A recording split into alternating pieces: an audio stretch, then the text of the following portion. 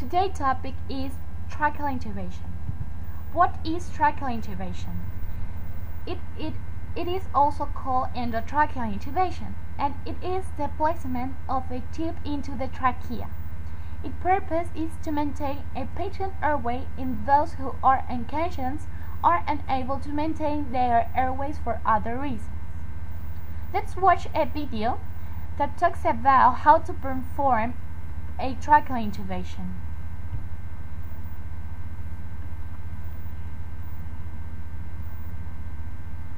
Ensure that the equipment is prepared and check that the laryngoscope is working and the cuff on the tube inflates and deflates properly. Pre-oxygenate the patient with bag and mask ventilation for up to 1 minute before attempting to intubate.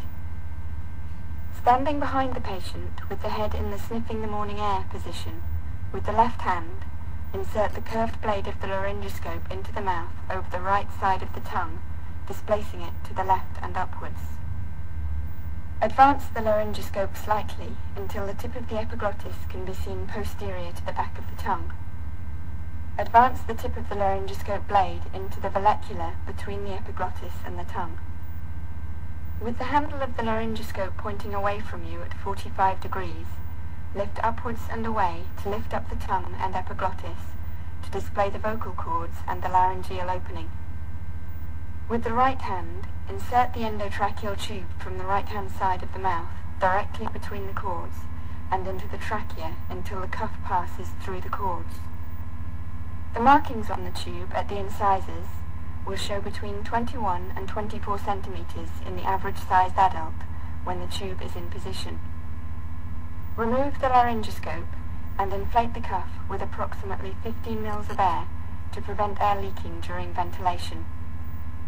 Attach the tube to the bag and valve apparatus and ventilate the patient with the oxygen flow on 12 to 15 liters per minute.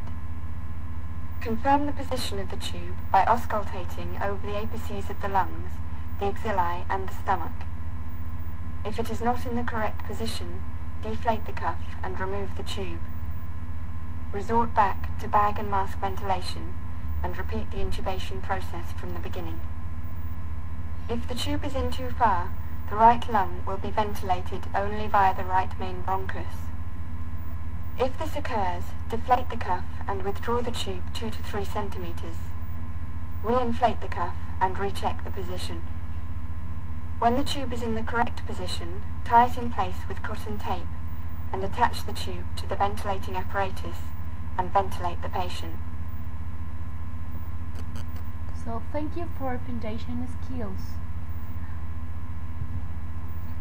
Let's see our next slide that talks about the benefits of tracheal intubation. So compared to the use of pharyngeal airways, oropharyngeal or nasopharyngeal, benefits of an endotracheal airway include protection against aspiration and gastric insufflation, more effective ventilation and oxygenation, facilitation of suctioning, and delivery of anesthetic and other drugs via the endotracheal tube. Let's watch this video.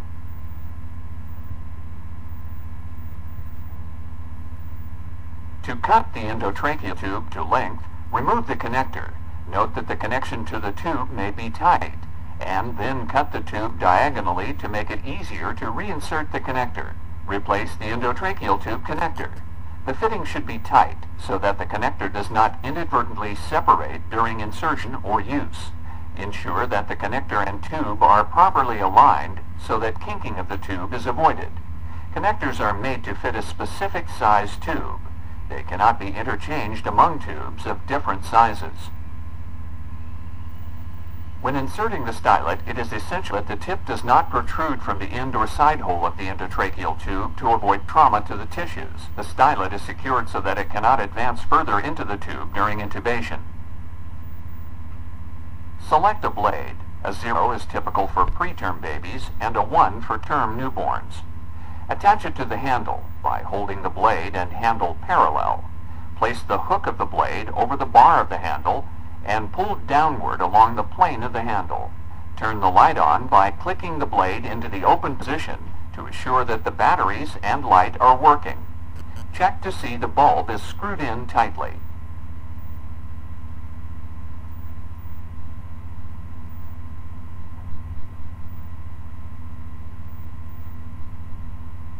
First, stabilize the baby's head with your right hand.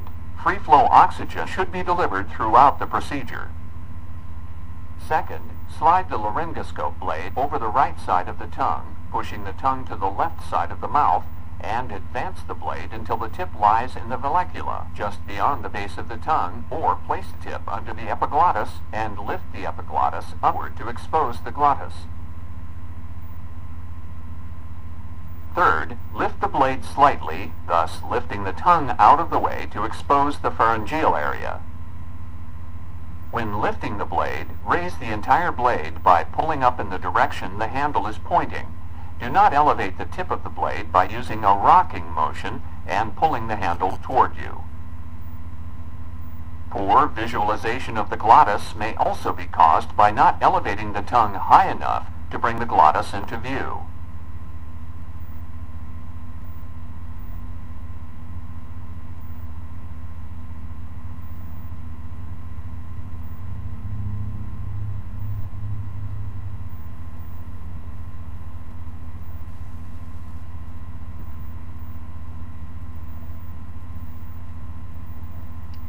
So now let's watch a video that explains us how to use a buggy for endotracheal intubation. Let's listen and watch what they have for us. High flow oxygen, a nasal cannula, and so we kind of passive oxygenation as start to the intubation. I'm going to slide this out from under your head, ma'am, okay? So what we're going to do is we're going to go ahead and do the intubation with the storks. However, the intubator is not going to be able to visualize it, and we're going to watch the screen. He's not, but he's going to use a bougie. So we're going to actually watch him do a bougie intubation. Chelsea, do you tell me it's going in? Not over there on the top tray. You don't mind being on YouTube, Randy? No, I don't mind. She's already on there several times. So what Dr.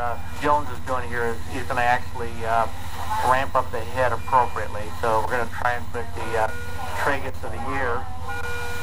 I'm going to put a full Okay, flap this under your shoulder. Tragus of the ear at the sternal notch. Okay. You're going to do that in about 3 minutes. So we're well.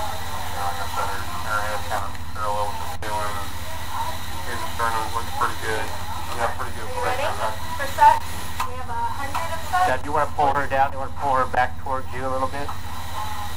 No, I'm okay. Okay, you're okay? Yeah. Chelsea, the such is going in.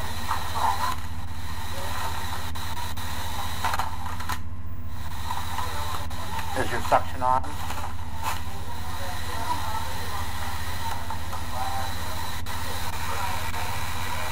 Now it's on. One thing that's coming out too with the Suction going in. trachea, you'll bottom out right here at the diaphragm, and here's the esophagus. Such is in, guys. Sucks in. It's showtime. Think. Look at her articulation. Yeah, she's She's There you go. we're fasciculating. Okay, you have your bougie out and ready? We're going to be watching him. He's not going to be watching.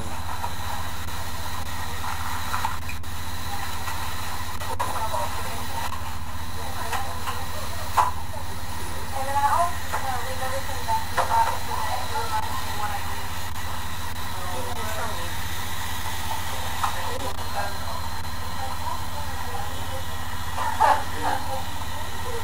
Put your bougie in. We see cords.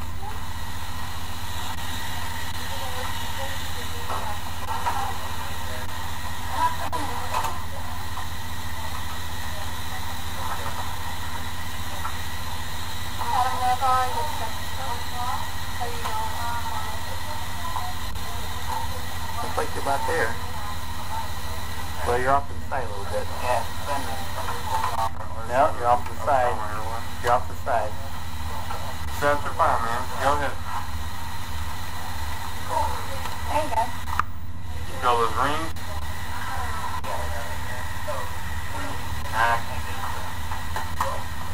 You're in it, man. Oh, now I feel it. Yeah. Feel like clicking? Yeah. That's it. Feel like a little vibration there? That's it. That's what you're supposed to do. I know. So you're good. Put it over there. Yeah. So take the salad out. Yes, please. Dr. Miller, will you try to edit that a little for me? Perfect, man. Good job.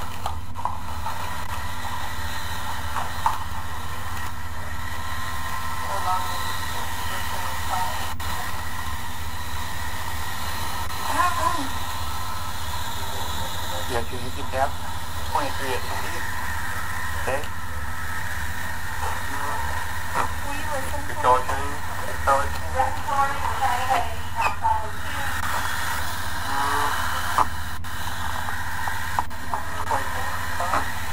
Good chest rise. The first down bilaterally.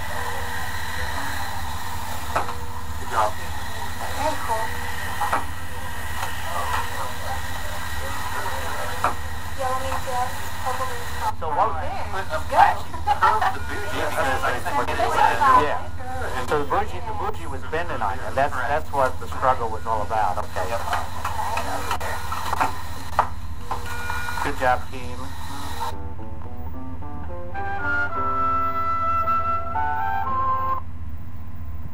Let's go on for our next slide that talks about when should we apply tracheal intubation. Patients who require intubation have at least one of the following 5 indications. First one, an inability to maintain airway patency, inability to protect the airway against aspiration, the ventilatory compromises, a failure to adequately oxygenate pulmonary capillary blood, anticipation of a deteriorating course that will eventually lead to the inability to maintain airway patency or protection. Let's watch a video that talks about an intubation with the AirTrack device. This is their new method. So let's listen what they have for us.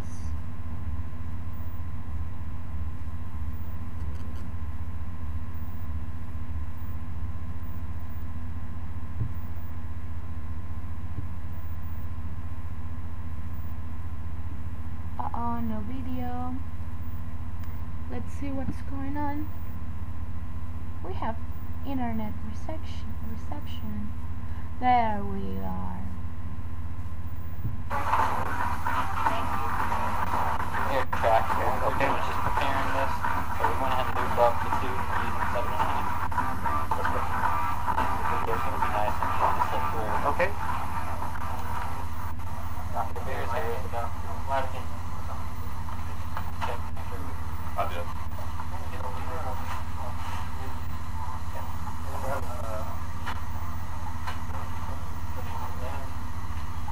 Are we ready for accommodate?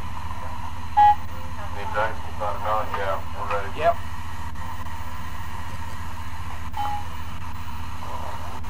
And 100 steps.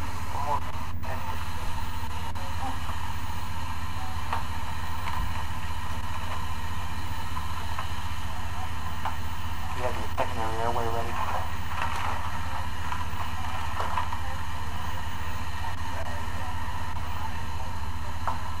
Some cricoli ball?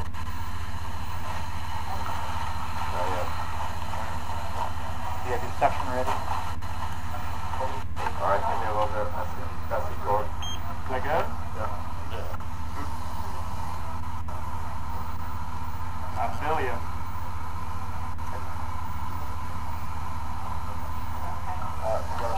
Alright, pull in to the cord.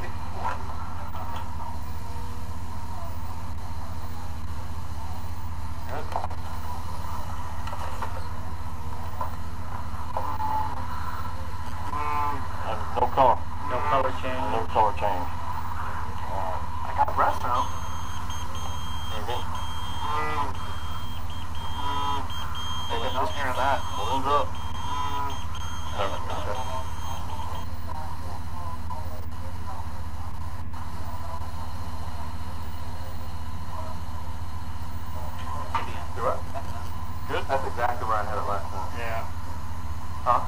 to you last time. We're going perfect, I thought, too.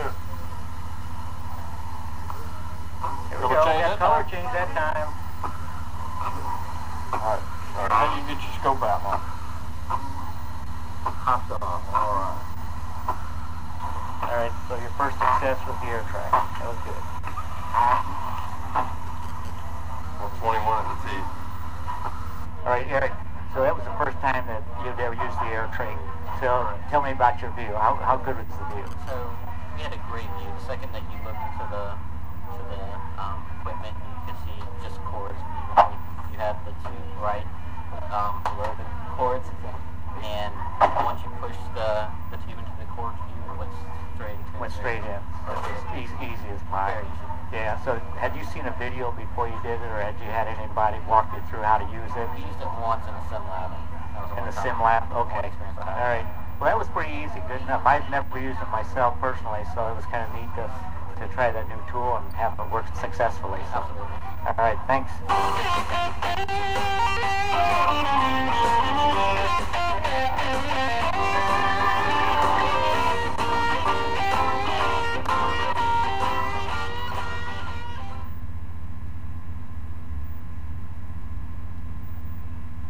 We have another video that talks about endotracheal intubation in the RSI with rocuronium and ketamine. So let's listen and watch. We're going to do is rapid sequence intubation. This patient is an overdose. So she's not all that tachypnic, but she's not protecting her airway all that well. So what we're going to do is we're going to intubate her to protect her airway. In preparation for the intubation, what you need to do is make sure that the entire head of the bed is ready to go. And that includes 100% nominal breather on the patient, suction set up so that you can suction the patient. Suction should be turned all the way up to full and should not be on intermittent. In addition, you need diaphragm mask set up and with air flowing to it. The capnometer needs to be set up and calibrated so that we know when the tube is in. The whole idea behind the rapid sequence intubation is to be able to get the endotracheal tube into the trachea and minimize the risk of the patient either becoming hypoxic or the patient vomiting and aspirating. So she's not protecting her airway very, very well. She's protecting it a little bit. And the idea is the following. What we're going to do is we're going to put an endotracheal tube into her and we'll protect her airway the rest of the way, and we'll make sure we can control her respirations as well. We've got 100% non-rate breather on her because what we want to do is we want to wash all the nitrogen out of her lungs and be able to just have oxygen in there. So that'll give us about a minute or two to put the endotracheal tube in. As soon as we push our meds, she's going to lose the rest of her airway reflexes because we're going to paralyze her as well as sedate her a little bit more. As soon as we push the medicine, Kate's going to put some pressure on the cricothyroid membrane, and that's going to include the esophagus. She's also going to put a little bit of pressure that's going to push the cricothyroid membrane backwards, upwards, and to the right. So backwards, upwards, rightward pressure, burp is the mnemonic for it. And that's going to make it a little bit easier for us to see what's going on. In addition, we've got the endotracheal tube prepared. It's got a syringe on it, a 10cc syringe. We can blow the balloon up. And we've got our laryngoscope already set up to go, and we've checked the label. We're going to do her with rocuronium and ketamine. And when you use rocuronium, it's the opposite of what a lot of people think. We push the rocuronium first, which is the paralytic. We wait 15 seconds, and then we're going to go ahead and push the sedative agent. In her case, we're using ketamine because her blood pressure is a little bit on the low side. Okay, go ahead and push the rocuronium.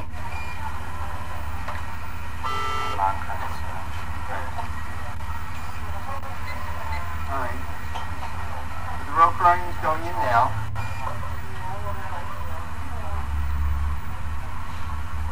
Okay, then we're going to wait about 15 seconds and then we're going to push the sedative. In this case, we're going with ketamine on her.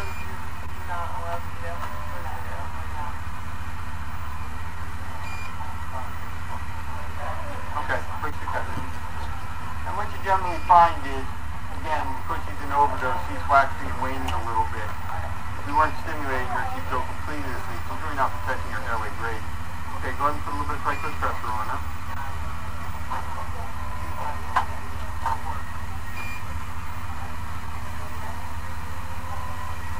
Okay, you can see how rapidly the medicines work.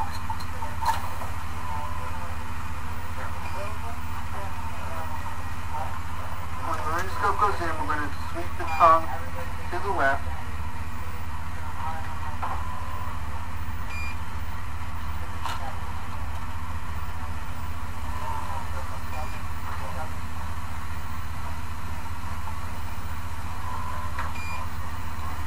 Visualize the cord turning clearly, but we don't release the pressure on the trachea membrane until the balloon's blown up and we're in where we should be. And we can see again, one breath, end-tidal CO2 is showing here. And she's at 43, which shows us that we got her intubated at a pretty good clip. She didn't become hypoxic one and then she didn't retain too much carbon dioxide.